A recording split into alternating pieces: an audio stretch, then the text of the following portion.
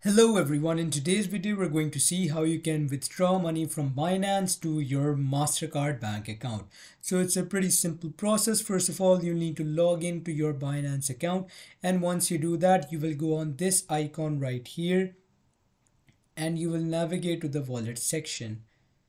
After that, what you're going to do is you're going to initiate a withdrawal, and you can simply do that by going to the withdrawal option. As you can see right here, we've pressed on assets first, and from there we pressed on overview, and from now you will press withdraw. Now after that you will choose this option, withdraw fiat. You will choose this option since this allows you to transfer money to your bank account. And once you do this, you will choose the currency such as euros for example, and now you will choose bank transfer. As you can see right here, you can choose instant, and you will press on this, and then you will press on continue.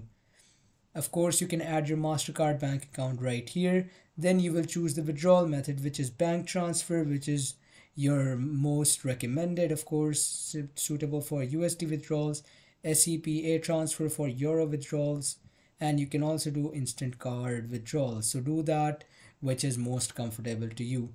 Then after that, you simply need to enter your withdrawal details. You will enter the amount you wish to withdraw, and then you will enter your bank account information.